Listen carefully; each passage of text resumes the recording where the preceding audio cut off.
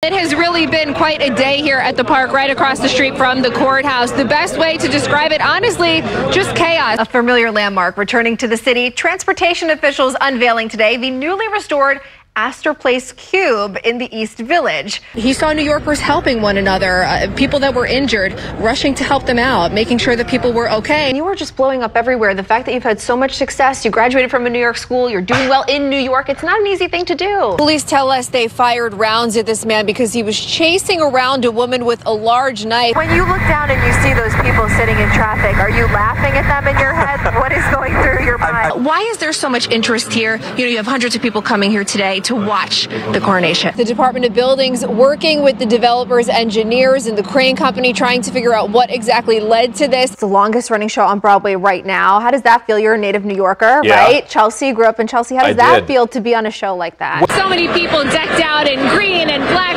sparkles. They are so excited to get inside. How do you feel about the fact that we're seeing some changes? After the protest, we saw the repeal of 50A. We're seeing small changes around the country.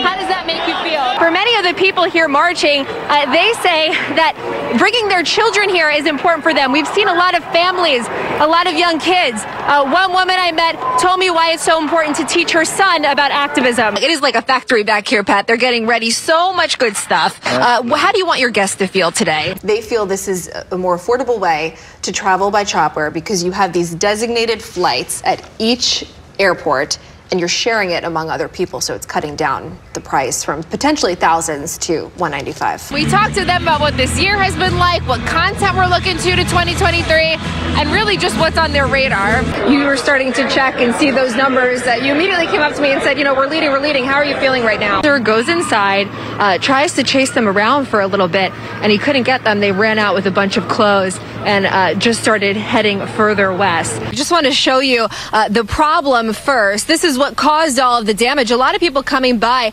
surprised by how rotted this tree is. In fact, I know our viewers can't touch it, but it's so soft it's like a sponge. And I have to give a special shout out to the Nourish Spot. You saw them in that piece. Today is their 5-year anniversary, Pat. Can you imagine 5 years ago? I remember we were covering the story here on New York One. They wanted to bring healthier food options to Jamaica, Queens. Fast forward 5 years later, they're a vendor here at the Open.